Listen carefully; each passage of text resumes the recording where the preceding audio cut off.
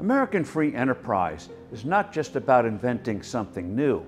It's about seeing new possibilities in what already exists. Radio had been invented by the Italian Marconi, yet modern radio came from the vision of an American entrepreneur, broadcasting pioneer David Sarnoff.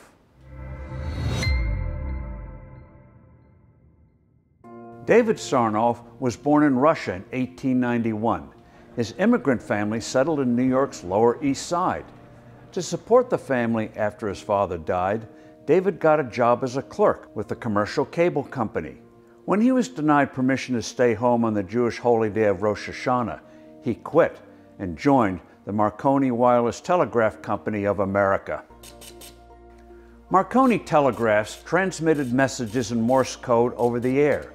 They are initially used to communicate with ships at sea. According to legend, one night of April 1912, David and some colleagues were mending the Marconi telegraph station atop the Wanamaker department store when the ocean liner Titanic hit an iceberg and radioed for help. For 3 days and nights, Sarnoff and 2 others worked the keys, relaying news about the tragedy. The event opened his eyes to the potential of wireless technology. His bosses at Marconi, now known as Radio Corporation of America, RCA, remained to be persuaded. Radio by now was transmitting voices. Sarnoff struggled to convince his RCA bosses to invest in a radio music box to bring music and other programming to Americans. Radio, he argued, was something different than the one-on-one communication provided by the telephone. Radio could reach a mass audience. The first $1 million gate in boxing history. To make his point, he arranged for RCA to broadcast a blow-by-blow account of the 1921 Jack Dempsey-Georges Carpentier boxing match. And down goes Carpentier. Hundreds of thousands of people listened. Sarnoff won his argument. RCA started selling its new radio boxes to this exploding home market. Sarnoff was promoted to general manager and founded the National Broadcasting Company. NBC, the very first radio network.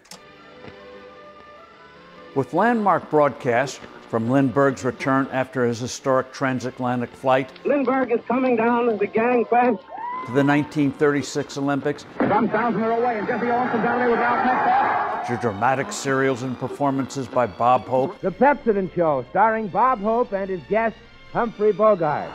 NBC ushered in the golden age of radio. Sarnoff soon began work on a new innovation, television. At the 1939 New York World's Fair, NBC unveiled the first television network.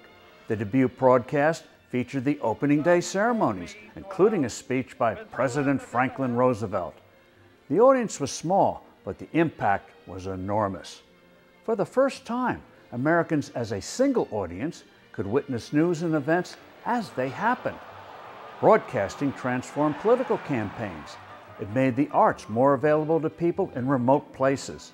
Sarnoff's television and radio networks changed the world, much like the internet has changed our world today.